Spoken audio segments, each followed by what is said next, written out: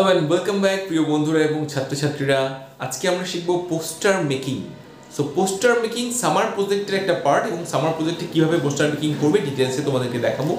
প্রশ্নটা আমি স্ক্রিনের উপরে দিয়ে দিলাম, তোমরা দেখে নাও স্ক্রিনে। দেখো এই পোস্টার মেকিংটা আজকে আমরা করব। এখানে বলা হয়েছে যে আমাদের কি কি করণীয় যদি আমরা রিভারকে আর সমুদ্রকে বাঁচাতে চাই। What should you do to save the river and the সিজ। তো চলো দেখে নিই কীভাবে আমরা এটা করব। দেখো এই পোস্টার মেকিং আর লিফলেট মেকিং ক্লাস 11-এ যেটা রয়েছে তার সঙ্গে অনেকটা মিল রয়েছে। তবে লিফলেট মেকিংয়ে যেটা করা হয়, কাস্টমারদেরকে আকর্ষণ করা হয় সেই প্রোডাক্টটা কেনার জন্য বা সেই কোনো অ্যাডভার্টাইজমেন্টটা দেখার জন্য বা সেই শপে যাওয়ার জন্য। কিন্তু যেটা পোস্টার মেকিং সেখানে কি করা হয়, সেখানে মূলত সচেতনতামূলক মেসেজ যেটা দেওয়া হয় ছবির মাধ্যমে এবং কিছু লেখার মাধ্যমে। তো আজকের যে টপিক তার উপরে ভিত্তি করে দেখো আমরা পোস্টার মেকিং করছি। অবশ্যই একটা ফুল স্ক্রিপ্ট পেজে প্রথমে তোমাকে ক্যাপিটালে পোস্টার মেকিং লিখতে হবে একদম টপে।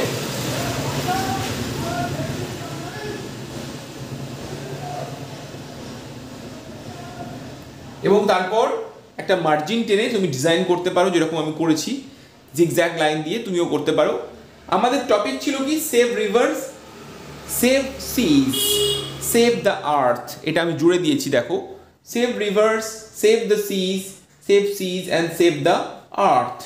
আর বাদিকে দিয়েছি কি, স্টপ ইউজিং, একটা আমি ড্রামে পেস্টিসাইডস লিখে দিয়েছি দেখো, স্টপ ইউজিং পেস্টিসাইডস ক্রস করে দিয়েছি।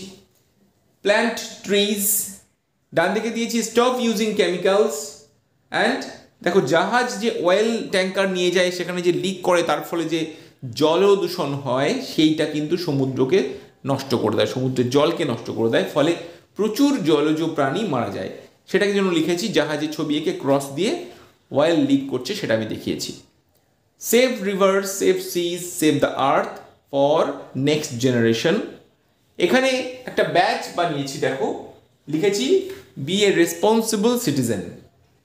আর তুমি কিছু পয়েন্টস অবশ্যই দিয়ে দেবে। দেখো কি বলেছি, ground water is limited, C is the main source of fish, destruction of ecosystem will destroy mankind. অর্থাৎ এই রিভার্স অ্যান্ড সিজগুলোকে যদি আমরা ড্যামেজ করে দিই তাহলে ইকোসিস্টেমটাই কিন্তু নষ্ট হয়ে যাবে, ফলে ম্যানকাইন্ড ধ্বংস হয়ে যাবে।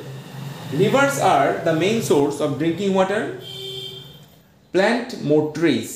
এই যে পয়েন্টসগুলো, এগুলো কিন্তু একটা পোস্টারের মধ্যে দরকার। ছবির মাধ্যমে মেসেজ এবং লেখার মাধ্যমে যে মেসেজ সেটা বড় করে পোস্টারে কি হয় সেটা বড় করে দেখানো হয়, যাতে দূর থেকে দৃষ্টি আকর্ষণ করে এবং সকলে সেটা দেখতে পায়। সো লিফলেট যেটা কি করা হয়, লিফলেট হাতে দেওয়া হয়।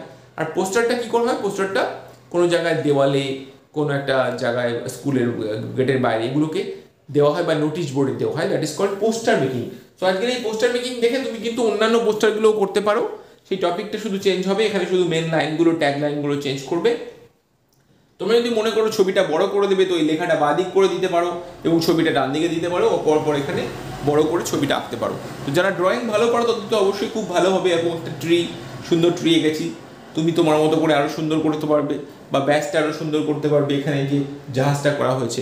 সো এইভাবে যদি পোস্টার মেকিং করো তোমরা কিন্তু প্রজেক্টের জন্য বা যারা সামার প্রজেক্ট করছো তাদের জন্য এটা খুবই কাজে দেবে।